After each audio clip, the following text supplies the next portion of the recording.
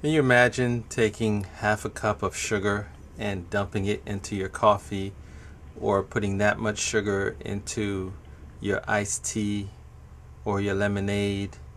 Well, that's what you do when you take about 20-ounce bottle of Pepsi and probably most other soft drinks, where there's about 70 grams of sugar in each 20-ounce bottle of Pepsi. And as consumers in the US, we need to really make it a habit to have less sugar, because diabetes is a very serious disease, and many Americans have that. Many Americans have not been diagnosed, and they are pre-diabetic. Let's really be responsible, because you would never take 18 teaspoons of sugar and put it in your drink, because that would be ridiculous.